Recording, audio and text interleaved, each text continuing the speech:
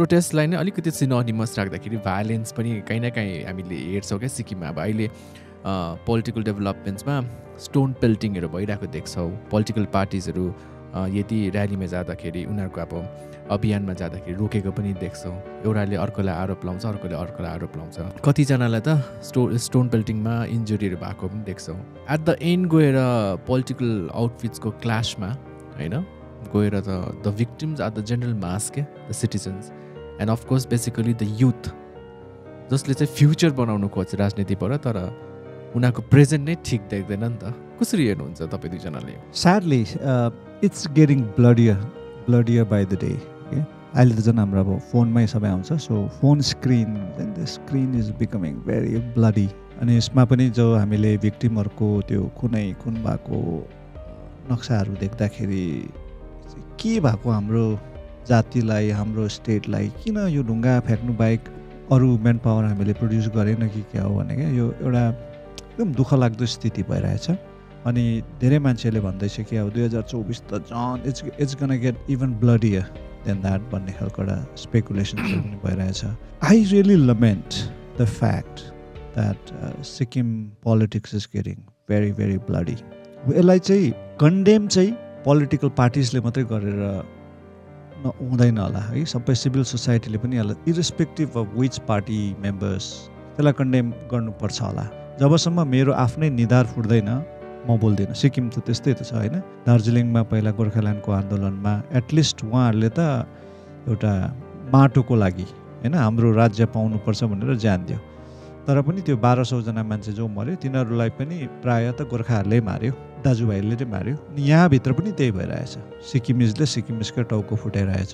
यसमा चाहिँ म सिक्किम पुलिस पनि अलिक फेल भएको देख्दैछु। जसले पनि अफेन्ड गर्दैछ नि उनीहरूलाई चाहिँ पक्रेर एक्जाम्पलरी पनिसमेन्ट दियो भने चाहिँ अलिकति कमी हुन्थ्यो होला। अहिलेसम्म पक्रेकै छैन नि त। पक्रे कि म त जान्दिनँ। पक्रेर कसैलाई पनिस गरेकै छैन जस्तो लाग्दैछ मलाई जहाँसम्म देख्दाखेरि। हामीले आर्टिकल लेखेर यो रोकिँदैन, तपाईँले भाषण दिएर यो रोकिँदैन। सो यसलाई इमिडिएटली चाहिँ अब ल इन्फोर्समेन्ट एजेन्सी चाहिँ जो सिक्किम पुलिस छ त्यो डिपार्टमेन्टले चाहिँ पक्रिँदै पनिस फटाफट गरेको भए, पाता कसिदिएको भए चाहिँ यस्तो हुने थिएन। Congratulations, you expect so much from Sikkim police. I don't have that much faith in any agency of the state. That is an established fact, right?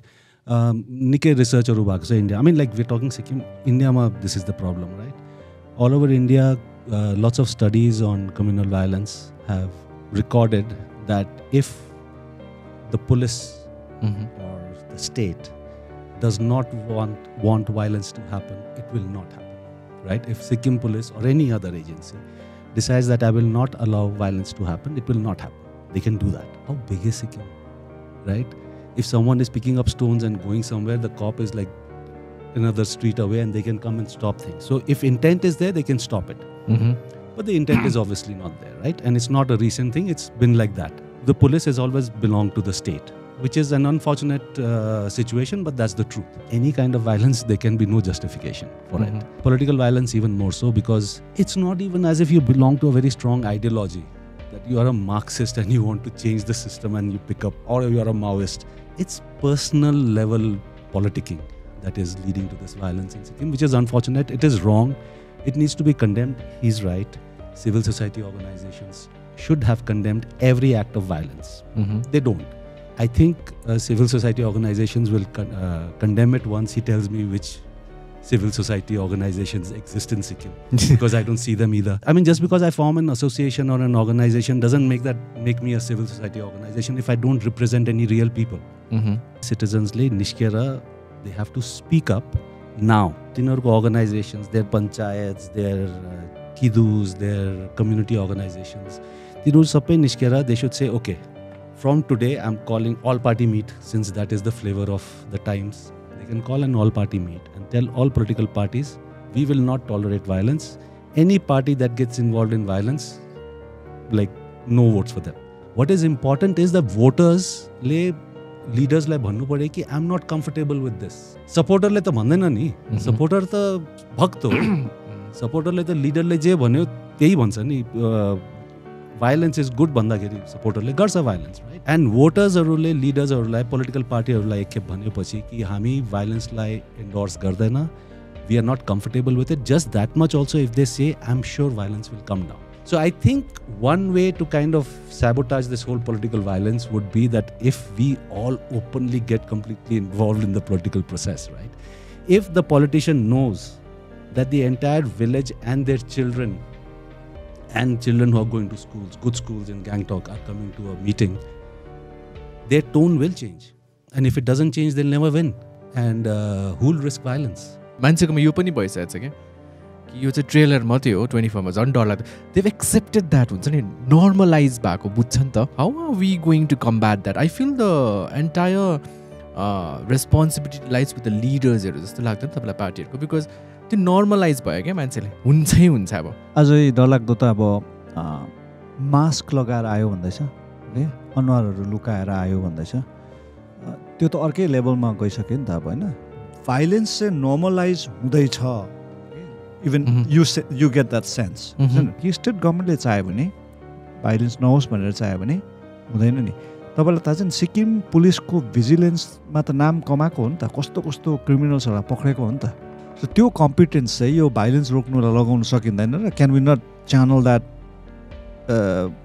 Police vigilance into न्याभिङ this stone pelters violence जब बढ्छ त्यतिखेर चाहिँ कसको वाचमा चाहिँ violence बढ्यो हु is the bus where should the buck stop भन्दा त गभर्मेन्टकै टेबलमा गएर बक स्टप हुन्छ नि त सपोज यहाँनिर अपोजिसन पार्टीले भाइलेन्स गर्यो भने पनि त्यसलाई रोक्ने काम त गभर्मेन्टको हो नि त त्यसले गर्दा गभर्मेन्टले त्यो पोइन्ट चाहिँ लुज गर्दैछ नि भाइलेन्स बढ्यो भने बदनाम त गभर्मेन्ट हुने हो नि त होइन अनि त्यो चाहिँ उहाँहरूले बुझ्नुपर्ने हो एक दुईवटा भाषणहरूमा मुख्यमन्त्री आफैले पनि कन्डेम चाहिँ गर्नुपर्ने यो जे हुँदैछ यो ठिक भएको छैन सिक्किमको युथलाई म यहाँबाट चेतावनी दिँदैछु तपाईँहरूले यस्तो नगर्नुहोस् जसले पनि गर्नु हुँदैछ तपाईँहरूमाथि कानुनी कारवाही गरिनेछ भनेर उहाँले हकार्नु भयो भने त डराउँछ होला नि त I mean political violence is not new to Sikkim right यो फर्स्ट टाइम भएको होइन सोसियल मिडियाले गर्दा अलिक बेसी देख्दै होला it use to be भाइलेन्ट I mean lives have been lost in previous campaigns so which does not make it okay. I'm not saying that two wrongs does not make I'm not saying right, it's okay right? What I'm saying is it's not a new phenomenon and that should make it worse for the people that nothing has been done about it. Long term I think like it's political violence and the solution is in the name. It's politics. Violence leke political gain paina bhane gardaina violence. भाइलेन्सलाई मन नपराउने electorate त हुन्छ तर लास्टमा गएर stakes अर्कै यस्तो पनि हुन्छ नि ठिकै छ भाइलेन्ट गर्यो तर पनि मलाई अरू फाइदा दियो भने म भोट लाउँछु भन्ने फेरि त्यो अप्सन्सहरू हुन्छ क्या जनताको त्यतिखेर चाहिँ उहाँहरूले आफ्नो सर्ट टर्म बेनिफिटको लागि भाइलेन्सलाई टलरेट पनि गर्छ भोटर्स विथ कन्डिसन्स एप्लाई यस अथोरिटेरियनिजम भन्छ इलेक्टोरल अथोरिटेरियनिजम भनेको चाहिँ मैले इलेक्टोरली म्यान्डेट पाएपछि म जे पनि गर्न सक्छु भनेर जुन चाहिँ एउटा मेसेज पाउँछ सरकारले भने चाहिँ त्यो चाहिँ डेन्जर हुन्छ अनि त्यो मेसेज चाहिँ कति बेला पाउँछ भन्दा जनताले जब भन्छ नि भाइलेन्स हुँदैछ ठिकै छ तर मलाई यो फाइदा छ त्यसले गर्दा म भोट यो पार्टीलाई लाउँछु भनेर जब जनताले डिसाइड गर्न थाल्यो भने चाहिँ जनताले चाहिँ इलेक्टोरल अथोरिटेरियनिजमलाई क्रिएट गर्दैछ which is a monster and that's really gonna kill the society democracy चाहिँ बर्थ राइट हो कि इन्टेलेक्चुअली अर्न्ड राइट हो क्या त्यो पनि इम्पोर्टेन्ट हुन्छ बर्थ राइट भएकोले पनि प्रब्लम भइरहेछ अहिले जसले पायो त्यसले भोट लाउनु पाइहाल्छ तर ऊ इन्टेलेक्चुअली अवेर छैन डेमोक्रेसीको बारेमा so these are philosophical points but I think we really need to think about this. तर अब जस्तो प्रकारले अहिले इभेन्ट्स भइरहेछ मास जोइनिङहरू भइरहेछ होइन एसडिएफकोले पनि कसले जोइन गरेर नै सोसियल मिडियामा हालिहाल्छ एसकेएमकोले पनि बिजेपीकोले पनि सिटिजन एक्सन पार्टीमा नयाँ फेसेसहरू आउँदाखेरि how do you see that अब त्यति बिघ्न मान्छेको मास जोइनिङ हुन्छ क्या एभ्री इयर त्यो पनि so how do you see that it is obviously a gimmick otherwise if you start counting the numbers सिक्किमको पपुलेसन क्रस गरेर अहिले आई थिङ्क वेस्ट बेङ्गलबाट पनि मान्छेहरू जोइन गर्दैछ होला पार्टीहरू the numbers no but that's a gimmick and that's a propaganda and every one knows it like SDF everybody is like एसडिएफबाट जाँदैछ नि सबभन्दा बेसी त because that was the biggest party and I was wondering if एसडिएफमा यति बेसी मान्छे थियो भने इलेक्सन चाहिँ कसरी हार्यो लाइक अहिलेसम्म जान्दैछ हो एसकेएममा क्यापमा like how many people did they have so it's obviously a lot of it is gimmick and propaganda which is how politics is played it doesn't mean that you take it seriously campaigning elections are about momentum about projection of strength so यो त claim गरिबस्नु पऱ्यो नि कि leaders are coming and supporters are coming and you think that if this leader had so many supporters, why was he not the candidate in the last election? A lot of people who say that he's joining with like, I don't know, 1,500 supporters or even 200 supporters in Sikkim's terms, that person should have been the candidate in the last elections, but he wasn't. Just because you're in the media, you know, how factual आउँछ त्यो numbers आउँछ नि 1000 जनाले join गर्यो 1500 जनाले गर्ने चाहिँ को हुन्छ भन्ने नि We get away by saying they claim that 1,500 people joined. I am not saying 1,500 people joined. Yeah. The press release claims that 80 manchele join gore and those are claims. Of course they're not true. Political I don't think even one of them is true. You feel so? No, they're not. I mean, it's like how we claim circulation, right? Like how newspapers claim circulation and everybody knows, okay, that's not the real circulation. That's just what they're claiming, right? So it's like that. It's like marketing. You only look at the leader हुन्छ नि even political parties I don't know how do you see it जति पनि अहिलेसम्मको electoral पोलिटिक्समा क्यान्डिडेट्सहरू हेर्नुहोस् एउटा लिडरको vision मात्रै बोकेर आउँछ आफ्नो भिजन कहिले पनि भनेको सुनेको छैन धेरै बिरालोले मुसा मार्दैन भन्छ नि अब 32मा 32जना भिजनरी एमएलए आयो भने त कसको भिजनमा सिक्किम त च्यातिन्छ नि होइन क्यान्डिडेट पनि भिजनलेस चाहिँ हुनु भएन उसले पनि आफ्नो कन्स्टिट्युन्सी र आफ्नो इलेक्टोरेट प्रति चाहिँ अवेर चाहिँ हुनु पर्यो अब ढुङ्गा मुढा पनि उठ्यो भने यो पार्टीबाट जित्छ भन्ने जुन एउटा मेन्टालिटी थियो नि एकपल्ट एसडिएफमा त्यो थियो एकदमै केही नजान्नेहरूले पनि त्यति बेला त्यो जमानामा जित्यो एसकेएममा चाहिँ अहिले त्यो लग्जरी चाहिँ छैन अहिले चाहिँ विच इज गुड 2019मा चाहिँ एसडिएफ किन हार्यो भन्दा क्यान्डिडेट सही नउठाएर हार्यो भन्ने नेरेटिभ एकदम प्लेमा छ नि त होइन सो एसकेएमले त्यो गल्ती चाहिँ गर्दैन होला one of the big weaknesses एसडिएफको के थियो भन्दाखेरि इररेस्पेक्ट के एमएलए जति राम्रो काम गरे कि गरेन राइट पार्टीको लागि या कन्स्टिट्युन्सीको लागि his performance as an MLA did not decide his re-election. That was decided by the party high command. They'll ticket paye ki paye na, that will decide whether people will vote for him again or not. Eta MLA le afno constituency ma ekdamai ramro kaam garyo, right? Projects ल्यायो, government ko against ma gaera pani kaam garyo, voters electorate la yaad garyo. And next election ma ticket paउँदैन afno party bata. Independent uthyo bhane do you think he'll win? It is the unfortunate reality. What people have to realize is that party president yeah chief ministerial candidate लाई मात्रै हेरेर vote हाल्दाखेरि चाहिँ you lose good representatives. Their political future depends not on their performance but on whether the leader still likes them and will give them a ticket. Their constituency level they suffer the most. They do not always get the best candidate. They'll get the candidate who's best liked by the party leader, but not necessarily by the people. Do you think now Komal Chamling should retire or means not be a president of his party and should give an opportunity to a new face? Politics and journalism. Only two jobs in which you don't have to ever retire. If you're a politician, why will you ever want to retire? You can be electoral politics till 90, 100. Would it be interesting if he took a back seat and said, okay, I will now play the Margdarshak role? Well, that will be very interesting to watch. It should have happened 15 years back. If it happens now, I think it has some potential, but is it going to happen? I don't think so. गर्नु पर्छ भनेदेखि चाहिँ I think यो last मोमेन्टमा गर्दा चाहिँ पार्टीलाई फाइदा हुन्छ जस्तो लागेन So what about the entry of Komal Chamling? Komal Chamling should be the face of the SDF party or get into electoral politics in 2024. How do you see that? If she is the only candidate left in the party to take the party forward, then it says a lot about the institutional capacity. MK Sharma resigned as a health minister during यो जुन चाहिँ इस्युलाई लिएर so what is your input how do you see that सिचुएसनको mileage लिएर गरेको भन्ने कुराहरू सुनियो नि त उहाँलाई चाहिँ त्यो कतिवटा डिसिसन मेकिङमा त्यति मौका थिएन अरे अर्को चाहिँ गसिप यो सुनिँदैछ कि उहाँले पहिला सरकार टपल गर्नु खोज्दाखेरि उहाँमाथि डिसिप्लिनरी एक्सन के भएको थियो अनि त्यसको रिभेन्ज पनि उहाँले लिएको हो भनेर अनि उहाँको आफ्नो भर्जन चाहिँ हो मैले सिक्किमिज आइडेन्टिटीको लागि पद त्याग गरेको हो भनेर सो यो 3वटा भर्जन छ जुन चाहिँ लिँदा पनि भयो. How do you see that? I see that as a misfire because it didn't achieve anything. Jack or any of the parties that got the review petition done did not thank him for his sacrifice.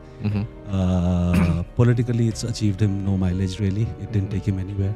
So it's a misfire. That's how I see it. Ganesh Rai and his new party and उहाँलाई SDFB भन्छ and plus फेरि financially हेऱ्यो भने चाहिँ फेरि funded by BJP पनि भन्छ.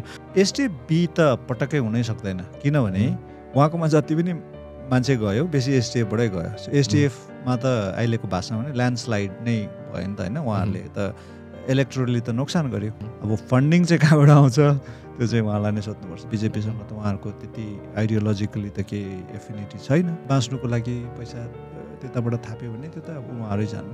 SDFB team to the extent that they didn't get a chance in the main playing 11. So you form your own team. The speeches of the RDD Minister Sonam Lama जसले एकदमै रियाक्सन्सहरु ल्याए नि त social मिडियामा जस्तो प्रकारले भाषण दिनुहुन्छ उहाँले. दिपेश शर्माले त्यस्तै बोल्दा पक्रेको हैन. अपशब्दहरु अब्सैनिटीजहरु बोल्दा पक्रेर उसलाई थुनेको थियो. इट वाज भेरी अनफर्चुनेट कि मिनिस्टरको मुखबाट पनि त्यस्तो निस्क्यो अनि त्यसमा उहाँले अहिलेसम्म अपोलोजी नगर्नु चाहिँ even more unfortunate. The RDD minister has a track record of speaking like this. Why is everyone getting so offended now? Since he was an opposition MLA, this has been his style, right? When people say, okay, if you give them more responsibility, they'll become better. I don't think that happens. Once you get more power, you become a more exaggerated form of yourself. Many of us even don't have the right to be surprised or shocked because they were applauding. Our MP is very young. We had a lot of expectation on him. And very good looking, they say. Yeah, I don't want to comment on that, but like a young MP, Lok Sabha, you know, to expectation थियो नि त, the perspective तपाईहरुको. Except Mrs. Dilkumari Bhandari, which other MP has brought back any great achievements in Parliament or dazzled us with their oratory skills? MP le Parliament ma ke bolcha is not whatever he wants to, right? He's representing not just Sikkim, but he's also representing his party. So party बाट कतिको clear डाइरेक्सन्स आउँछ कुन चाहिँ मुद्दामा के कुरा उठाउने हो त्योमा पनि डिपेन्ड गर्छ हाउ इफेक्टिभ और impressive an MP can be. Popular vote जुन चाहिँ हुन्छ असेम्ब्ली इलेक्सनको जुन चाहिँ भोट्स थियो त्यसमा चाहिँ एसडिएफले बेसी भोट पाएको नि एसकेएम भन्दा. बट लोकसभामा इन्दिराहाङ still one, which means a lot of people who voted for SDF in assembly voted for Indirahang in the Lok Sabha, in the public space in Sikkim. He has a role and a responsibility to play, to live up to that trust that people had in him. I don't know whether he's been delivering on that or not, but if he has not, he still has 1 year to do something. Yeah, he definitely hasn't been one of the most brilliant MPs in Sikkim history, for sure. But he is very well educated, which we are very proud of. So we sent a very well educated MP there.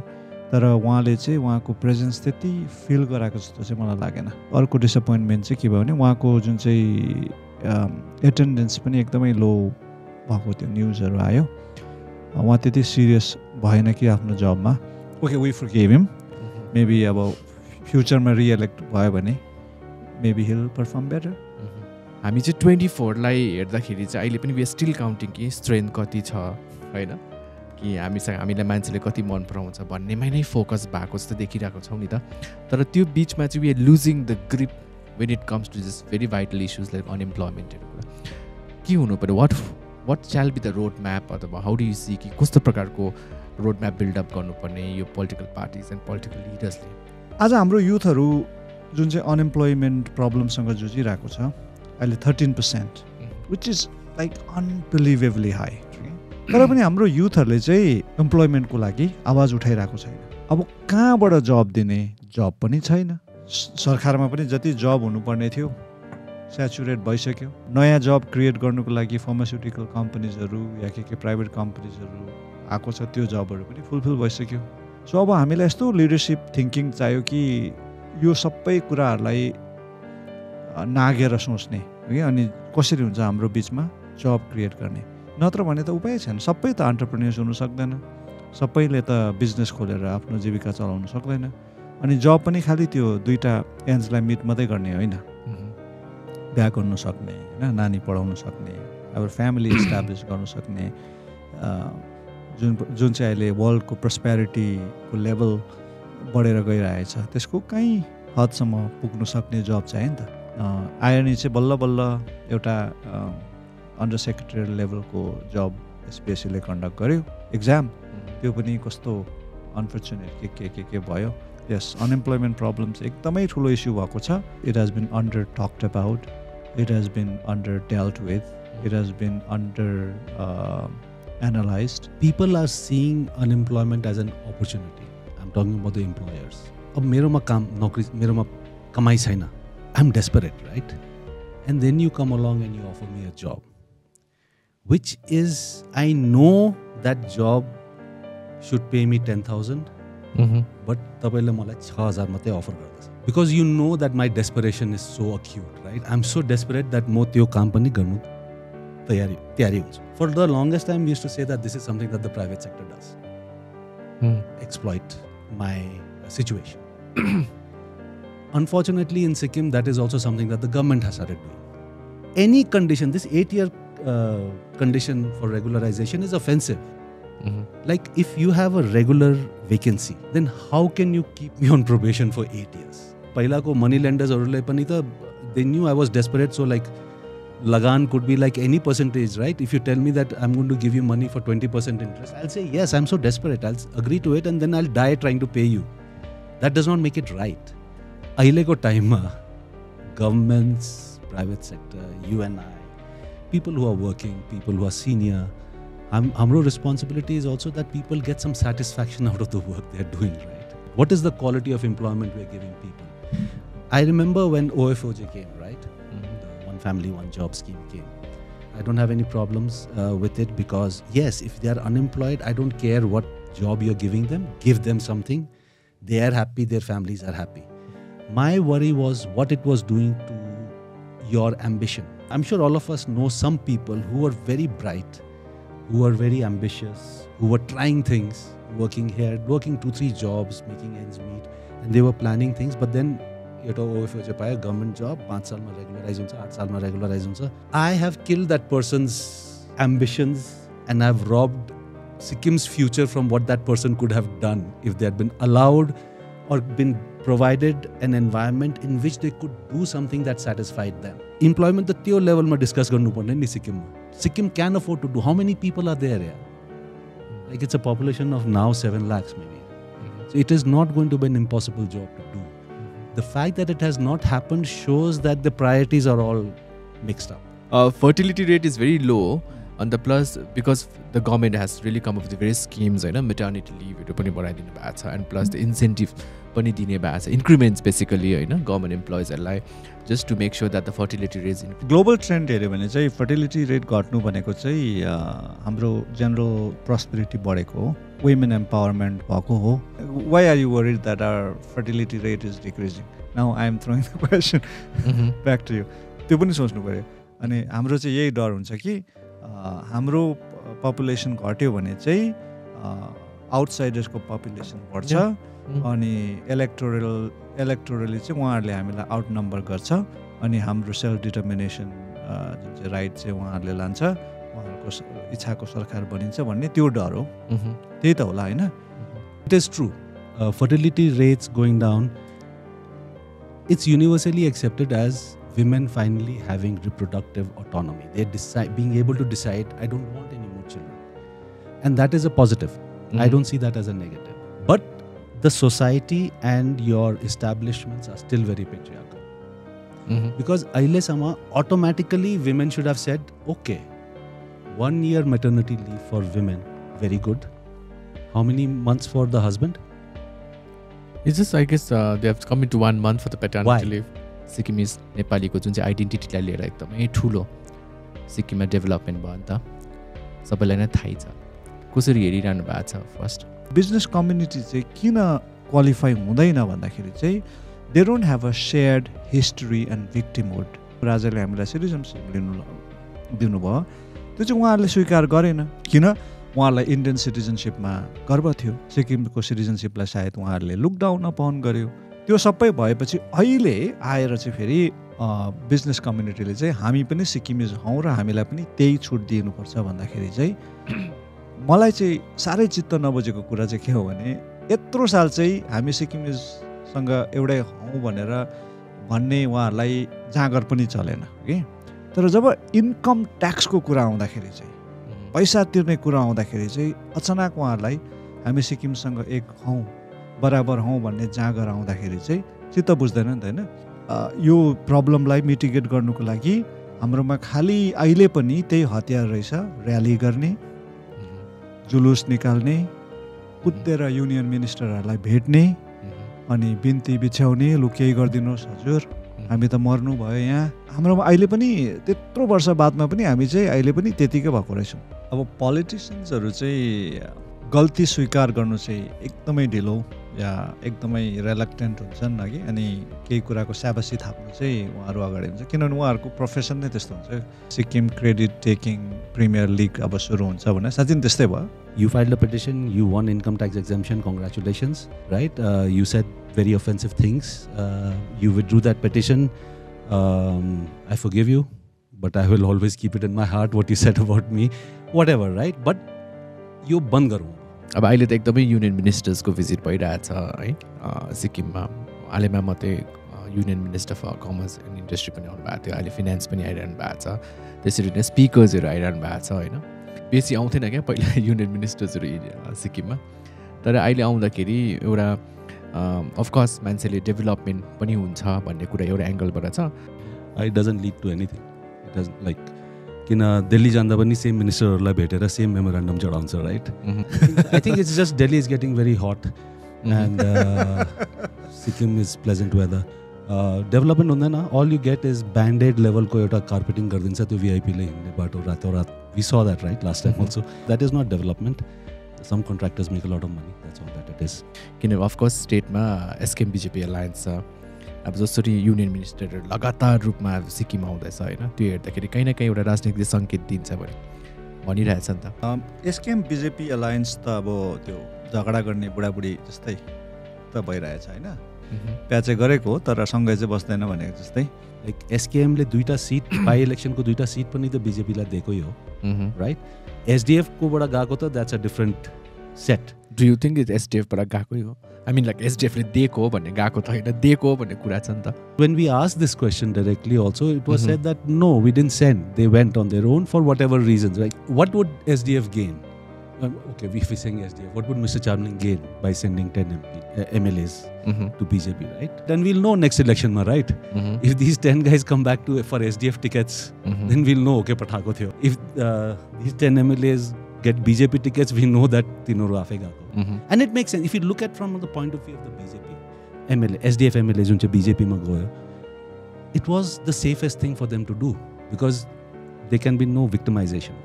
There can be no attacks on them because they belong to a national party which is very strong and aggressive. So they are trying to gain an immunity भन्ने प्रकारको। बिजेपीलाई जित्यो एसकेएमले त्यो एलायन्सको मामलामा चाहिँ क्या। SKM got the major share from that alliance. खालि बिजेपीको त नाम बेच्नु मात्रै भयो, नेपालीमा भने साग खानु दाँत रङ्गाउनु मात्रै भयो, तर जति मजा फाइदा चाहिँ एसकेएमले उठाइरहेछ, बिजेपी चाहिँ बाहिर बसेर कराउनु मात्रै भइरहेछ। भाइस प्रेसिडेन्ट अर्जुन राईले त 32मै उहाँहरू आफै इन्डिपेन्डेन्ट मिन्स एकदम पार्टीको फ्ल्याग लिएर आउने भनेको छ नि त। Yeah, but no, you have to understand that BJP Sikkim cannot decide these things. It's a national party, right?